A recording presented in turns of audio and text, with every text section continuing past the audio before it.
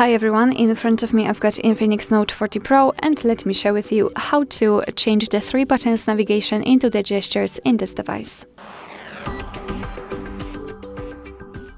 So let's start with opening the settings, and here we have to scroll down to the bottom to find the system.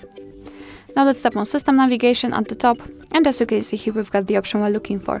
Before we will set the gestures, here you can tap on More Settings and customize the 3 buttons navigation. So if you'll decide that you want to stick to this option, you can customize it and personalize it here. So for example, reorder the back button and the recent.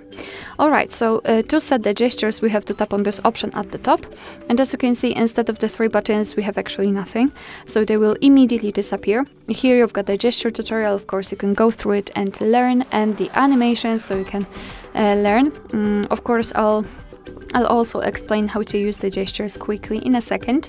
However, let me first of all tap on More Settings here to show you that you can also customize the gestures. You can change the back sensitivity and voice assistant.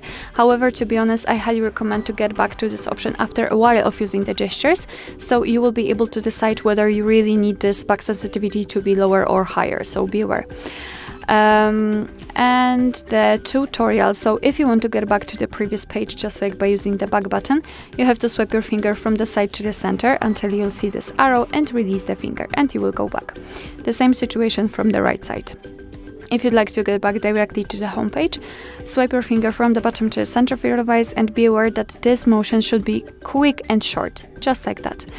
And if you want to open the recents, repeat the gesture, however elongate it right now, so do something like this. Alright, so that will be all. Thank you so much for watching. I hope that this video was helpful, and if it was, please hit the subscribe button and leave the thumbs up.